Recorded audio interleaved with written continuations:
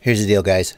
I want to set this up and get out to fly. So I'm going to walk you through all the steps because my policy is pretty much anything I do with regards to quads, make a video about it. Someone out there can benefit from it. But I'm going to try and rein in my tendency to just explain every step as if you had just freaking emerged from your mother's womb and didn't know a damn thing. And just go a little quicker and see if I can get some packs in before it gets dark out. So, number one, we're going to open up the DJI Assistant app. If this is your first DJI quad, go download it. Link in the video description. If this is not your first DJI quad, then you've done this before. You should do this with every DJI Air unit or Vista that you get. Always plug it in, activate it. You got to, or it won't work. Actually, it will work. You just not. China won't know anything about you. We're going to activate it, and you're going to update the firmware, and that is really important. You got to update the firmware so that if everything is on the, because DJI is always putting new stuff in the firmware, and it's always good. So we're going to plug in USB, boop, and we're going to plug in a battery. Doesn't really matter what order you do those things.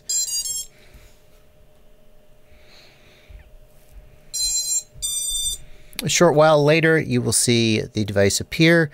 We will activate. We will confirm our account.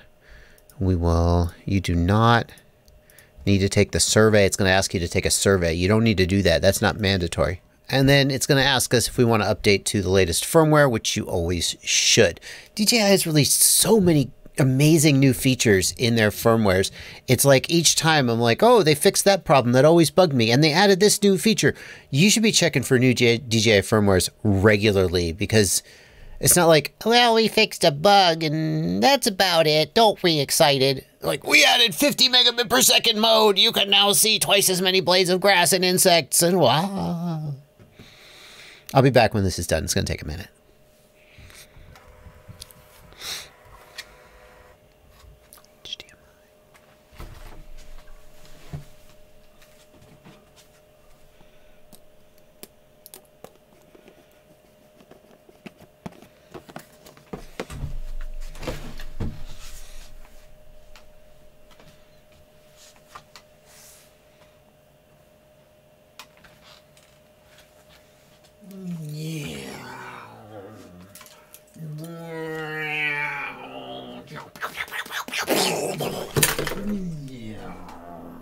All right, once the thing has rebooted, the next thing that I'm going to do is bind the air unit, the goggles, and the controller together. You need to do the goggles first and then the controller. For some reason, when you do the goggles, it wipes the controller from the air unit's memory. Don't know why. Once we've got a solid green light on the air unit, we'll press the bind button one time with a little pokey stick.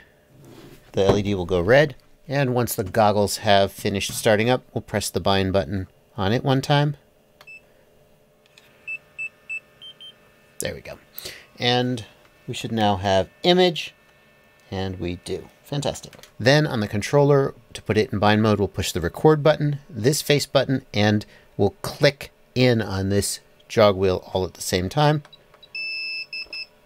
It'll go blue, and we'll press the bind button on the air unit one more time.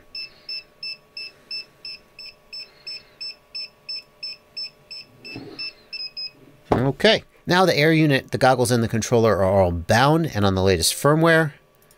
Let's start up Betaflight and see what the situation is there. Next, I'm going to plug in USB, this time on the flight controller, not on the air unit. It's an easy mistake for people to make. Betaflight's going to connect. If you don't know how to download and install Betaflight, I've got a video about how to do that. There'll be a link in the video description to that video. The first thing I'm going to do is go to the receiver tab, and I'm going to grab my controller here. Let's move this quad out of the way. So you can, and I'm going to move the sticks and see that the correct channel moves. Oh no, we don't have any movement in the receiver tab. Dagnabbit. Okay, I bet I know why. So the first reason why I think this might not be working is that the protocol used to talk between the air unit and the flight controller, which is called S-Bus, it has two versions, a fast and a normal or slow version. And you change in the goggles whether it's on fast S-Bus or normal S-Bus. And if the flight controller isn't prepared for that, If they don't match up, then you won't get any movement in the receiver tab. I've gone to the command line in Betaflight, and it looks like SBus baud fast is set to off. If you did need to change that, the way you would do it would be you would type set SBus underscore baud underscore fast equals on, and then you would type save. And that is really what you want to do. It'll give you a lower latency connection, and that's certainly desirable. So let's change that both in the CLI and in the goggles.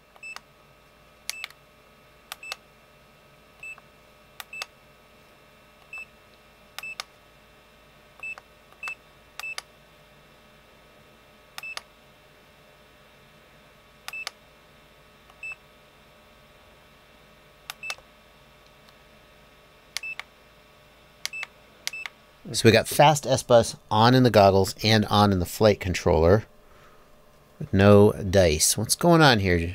What's going on here, folks? Does this thing come with a Crossfire receiver? It has not. Let's look in the configuration tab and see. Yeah, it's set for Crossfire, but I don't think it shipped with a Crossfire receiver. I mean, I wish it had. It definitely does not have a Crossfire receiver. No, that's where it would be, and it is not. Okay, so they've shipped me one set for Crossfire, but I've got SBus. I don't have a Crossfire receiver, so we're going to use the air unit. So here in the configuration tab, we're going to change this from Crossfire to SBus, and we'll hit save and reboot in the lower right. It probably won't fix it all by itself, but let's find out. Go to the receiver tab. There we go. We got movement. So we lucked out that the UART number used for the serial receiver was set correctly. It's just the protocol was not set. So now we go to the receiver tab, and you can see that my quadcopter is flipping out. And the reason for that is that the channel mapping is not right. Look, I'm going to move the throttle, but when I move the throttle, the pitch channel moves. When I move the yaw is correct. When I move, yeah, pitch, the roll channel moves. When I roll, the throttle channel moves. I'm just going to try this is our channel mapping, TAER. I'm just going to try a different channel mapping and see if that works. A lot of times one of these two defaults will be correct. Throttle, yes. Yaw, correct. Roll, correct. Pitch, correct. Great. My channel mapping is right. I am good to go there. Let's see. Since we're not using Crossfire, we don't need that. I'll check my endpoints. Throttle is 1000 to 2000. Yaw is not quite 1000 to 2000, but close enough. 2000 to 1000-ish and 1000 to 2000. So since my endpoints are correct, I'm going to take this stick low threshold and set it to as close to 1000 as I can get it, while leaving just the minimum amount of space. So the throttle goes to 1000. We'll set the stick low threshold just a little higher than that to 1010, and that will get rid of some deadband at the bottom of the throttle. Let's see what else is going on here. I'm probably going to leave most of this alone, but let's just at least check it out. Bidirectional D-shot is enabled, so we are doing RPM filtering. The arming angle is set to 180. That's good. That'll let the quad arm even when it's not perfectly flat and level. That's how I prefer it. The motor beepers are enabled. Since there isn't a beeper installed on this quad, if you were to lose it in the tall grass or something, you might have trouble finding it again. By enabling these D-shot beacon configuration options, the motors will beep when the quad gets lost, and even though it doesn't have a buzzer installed on it, you'll still be able to hear it beeping and find it. In case you didn't know, when you first plug in and you hear doot-doot-doot, doot-doot, that's the motors. The ESC uses the motor basically as a speaker coil to make that sound. Failsafe is set to GPS rescue, and that means that when you failsafe, the quadcopter will attempt to fly home. It does have a GPS built into it, so it has the option to try to do that. The thing to keep in mind is that if anything goes wrong with GPS rescue, then the quad will fall out of the air. It won't. There's no failback for GPS rescue, and that's fine. If you've had a failsafe, you might not have any other options, right? If you failsafe, well, you're going to lose it one way or the other, so you may as well try to do GPS rescue and fly home. But if you activate GPS rescue manually using a switch on the controller, and any of what they call the sanity checks fail, then the quad will just fall out of the air, which, like, maybe you like the option to just say, oh, never mind, that was a bad idea. So for example, if the quadcopter doesn't have a locked home position because you took off before you had enough satellites locked, take a look down here at the minimum satellites is 5. If you take off before the GPS locks 5 satellites and then you try and activate GPS rescue, will the quadcopter go, nah, you keep flying. I'm not going to do it. I don't have enough satellites. No, it'll just fall out of the sky. What you can do is you can turn the sanity checks to fail-safe only. And what that'll do is if you try to activate GPS rescue and a sanity check fails, GPS rescue will still try to activate. And if anything goes wrong, like the quad tries to fly to the moon, it's on you to disarm, to disable GPS rescue or disarm the quad. The alternative is it just falls out of the sky. If I said that enough times, the 2 sanity checks you need to be aware of are the minimum satellites. You need to have this many satellites before you arm, and the distance to home. You need to be at least 100 meters away from home. The other thing I want to do is, let's save and reboot. The other thing I want to do is go to the CLI and, oh, that's too many. There we go. So this parameter here, I'm going to type set GPS rescue allow arming without fix equals on, and save. What that's going to do is it's going to let me take off even if I don't have enough satellites locked. It gives me the option to decide, I don't want to wait. I'm just going to fly some freestyle. But if you take off without the fix, be aware that GPS rescue simply won't work.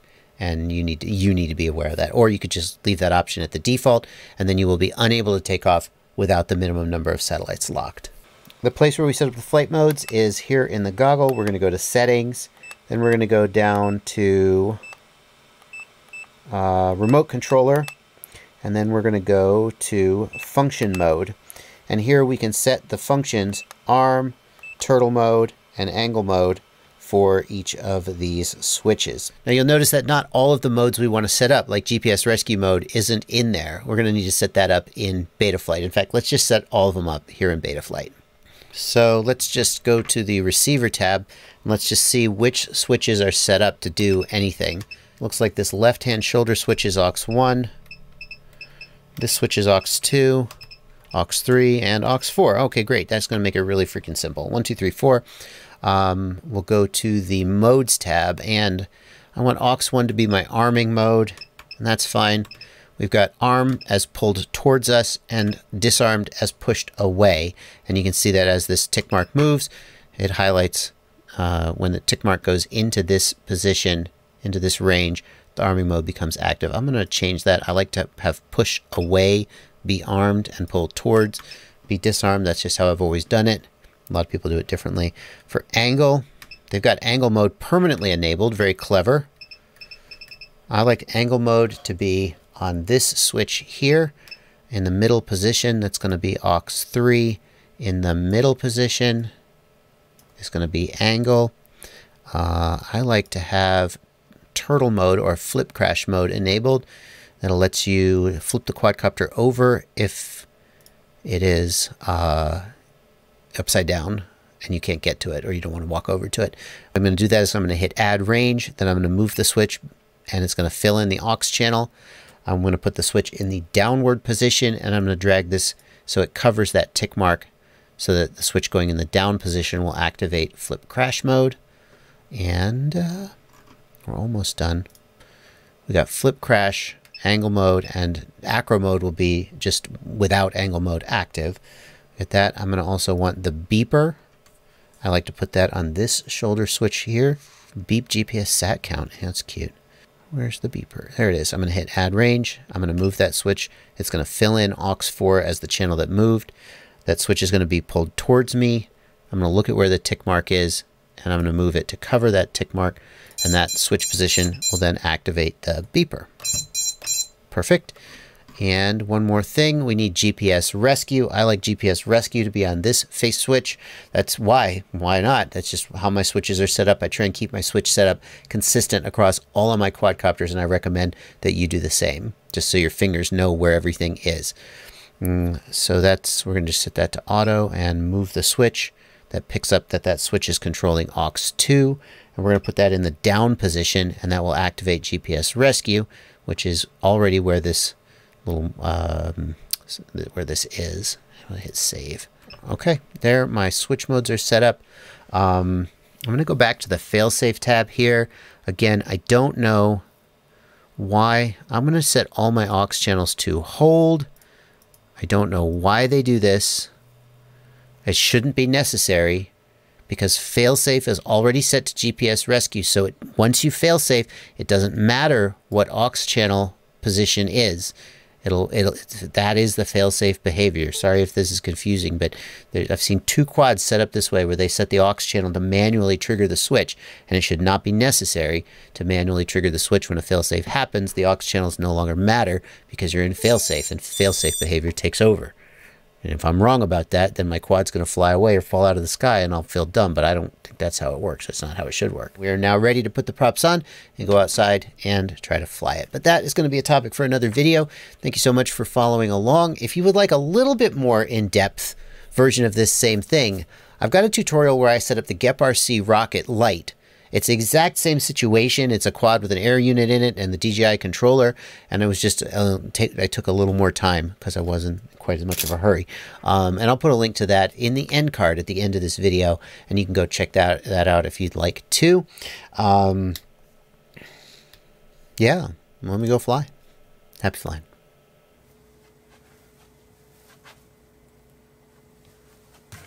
What are you still doing here? The video's over. Do you watch all the videos all the way to the end? Wow, you are a super fan. Thank you. That actually helps the channel a lot when you watch the videos all the way to the end. YouTube loves that. You know what else YouTube loves? When you subscribe. Or when you join my Patreon for as little as $2 a month or more if you feel like I've earned. Actually, YouTube doesn't like you to join my Patreon. They don't get a cut of that.